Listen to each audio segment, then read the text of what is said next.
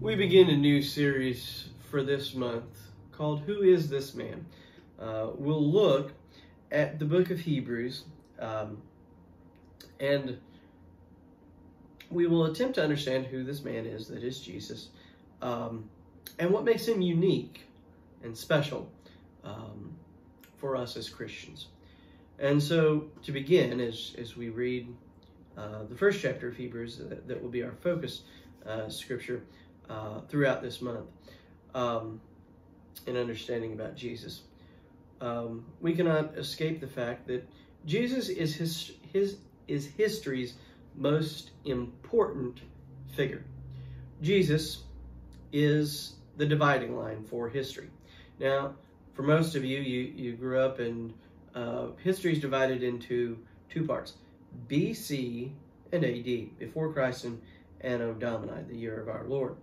Well, within the last couple decades, academics and others have tried to change that to make it not so focused on Christianity. And so they use the abbreviations BCE and CE.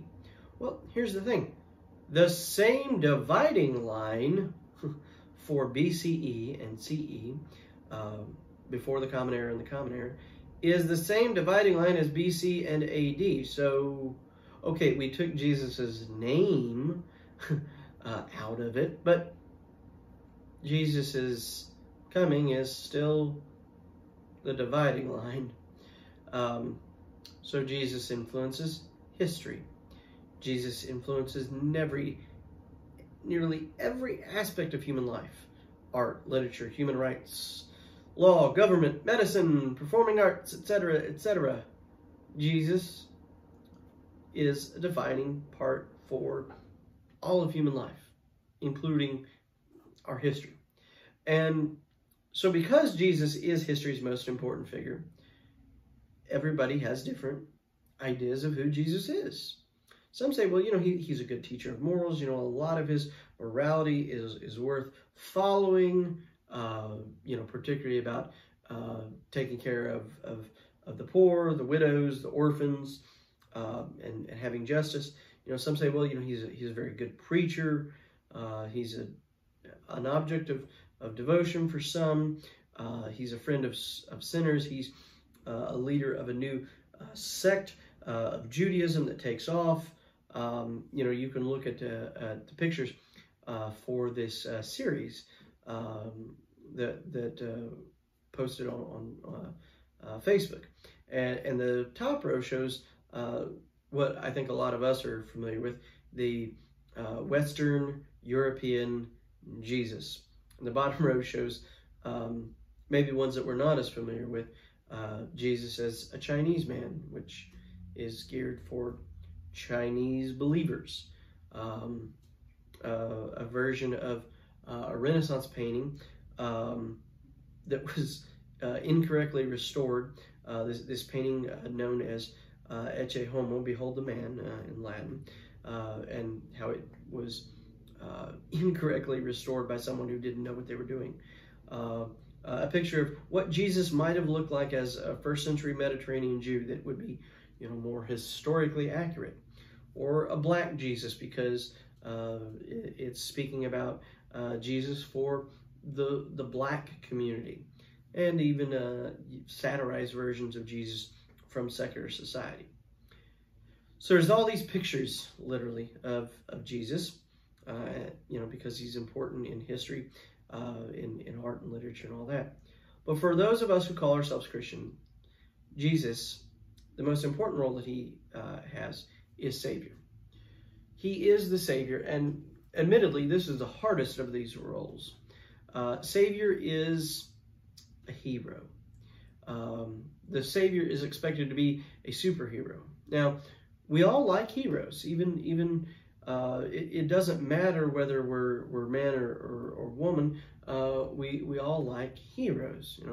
That's not to say everybody reads the Batman and X-Men and all those comic books, but we all have this idea of having heroes, and we like heroes. We clearly do, as all the superhero movies seem to just make all kinds of money when they're released, and have such fandoms, which is nothing new, even from early ancient history. We see the hero narrative. And so for the Greeks and Romans in particular, they have their heroes, and other societies, the Babylonians, the Egyptians, and all of mythology has their heroes. And what's unique about most of these mythologies, and for many of us who are familiar with Greek and Roman mythologies, all these heroes are very human. They're very flawed. And, so the question would be, well, if they're heroes, they should be better, right? Well, we like our heroes to be like us because it's inspiring that maybe we could be a hero someday. Because the heroes are just like us. They're flawed. They struggle with the relationships. They struggle with all the other parts of humankind. And so we see, even maybe not our superheroes or mythology heroes, we see what we call as heroes today. We have political heroes, and, well, they're flawed in some way.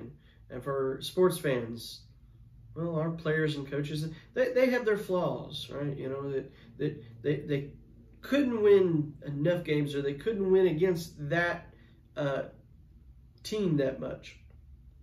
Even celebrities who sometimes are regarded as heroes, and that's another story, they're flawed as well, right? They say things, or they support opinions that we don't like. We really like what they do as far as their roles that they play in movies and television. But we're like, gosh, I wish they wouldn't say these things. And so our heroes are flawed, except for Jesus. Jesus is different in this aspect. Jesus is a savior and hero differently than everybody else. Maybe that's why Jesus tells believers in John's gospel, he says, one that we're familiar with, John 14, he says, I am the way, the truth, and the life. No one can come to the Father except through me. Now, we hear that and we go, well, yeah, Jesus is the way, the truth, and the life. And some people read that and they go, well, why would Jesus say that? Because that's just not very inclusive. That would seem to say that other religions don't have truth. Well, other religions, they have their approach. And even we as Christians, we all would have to agree that the one thing that is probably true, or part of every religion that we can't quite disagree with, is that religion is trying to save us from something bad. Now, here's the difference. Every other religious system in the world says you can do certain things to save you. If you do this many times, if you take this action, if you try to do these things, if you follow this moral system, you will be saved from the bad things. Now, here's the thing. Some of the things that they teach believers to do are in conflict with what other religions say. Well, if you don't give into this, well, that kind of goes against this idea. They all can't agree. There's at least something that they're all going to disagree with each other about. You can't believe in all of them without negating all of them. If you believe in everything, you really don't believe in anything. It'd be like trying to look at a map and say, well, any road will lead me to wherever I want to go. It doesn't work that way. To kind of borrow from the more down-home saying, you can't get there from here. If somebody asks you, well, how do you get from Corydon to somewhere? And a lot of us will say, well, you can't get there from here. It would be like saying, well, you take this road and it gets there. No, there is no direct road from Gordon to there. There are other roads to other places that will get you there, but you have to go through those. It's not an A to B, from point A to point B road. It's point A to point E to point D to point C, and then point C goes to point B. So yeah, you did end up at point B, but you had to go had to take a bunch of different roads to get you there. But Jesus, back to this, Jesus, differently than all these other religions, says, I am the way. I am the one way, the truth of how to get there. And that's what makes Christianity different. That's what makes Jesus different. Christianity is not about us. It's about Jesus. So, spoiler alert, if any of you thought that this world was all about you, sorry to say, it's not about you. The world does not revolve around us. It's not about us. It's about Jesus. All the other religions are about what we can and should do in order to be saved. Christianity is about Jesus saying, I've already done this. Would you accept this relationship with me? And in accepting that relationship, then everything is accomplished and you can be saved from the bad things. This is what we hold in our faith. We cannot earn our salvation. Every other religion says you can earn your salvation by doing this. We cannot earn our salvation. Now, don't get me wrong, because we're human, we try to do that. We want to do that. We think we can do that. We think if we do certain things, if we have a certain morality, that based on how we were raised, that if we do these certain things, that we'll be good, that if we don't smoke or drink or chew or go with girls who do, then, well, God is happy with us. We did all the right things and we're good. And God says it doesn't matter if you do those things. Maybe it'd be better if you don't, but not necessarily what saves us. We are saved by Jesus. We are saved because Jesus has done what God has asked us to do and we are unable to do. Jesus has done that and has suffered, died, and resurrected. And then, by faith, we believe and receive the gift of grace that is possible in Jesus to be able to be saved by what he has already done. This is what makes Jesus different. It's also what makes Jesus superior. The author of Hebrews tells us in verse 3 of chapter 1 that we're looking at this month. We see that Jesus is superior because he shows us what God is like. He introduces us to God. He tells us what God is like. He is in the image of God, a perfected image. Jesus can be trusted. He's not one that we're going to have to fact check. Jesus can be trusted in what he says. Jesus ultimately forgives our sins. It doesn't matter what sins we're struggling with. It doesn't matter how many. It doesn't matter how often we've done them. Even the secret stuff, Jesus forgives that. And ultimately, Jesus' work is complete. We don't have to add anything to it. Now, don't get me wrong, we do try, but it's unnecessary. Jesus' work is complete.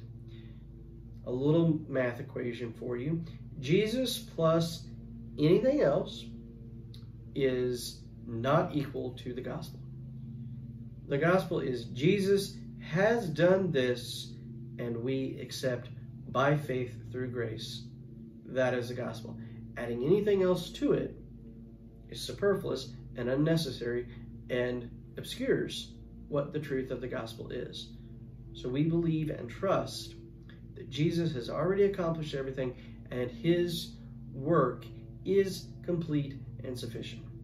That's why as he is breathing his last, one of the last words he says is, "It is finished." It's complete. Everything is already taken care of and handled, because that's been the plan from the foundation of the world, of the Father, Son, and Holy Spirit, well before we're even aware of it, even before we ourselves were even on the radar of history. Jesus is better and different than every other religious leader, religious teacher, and religious system. If we believe and trust in the gospel that is based on Jesus Christ, we have salvation. Amen.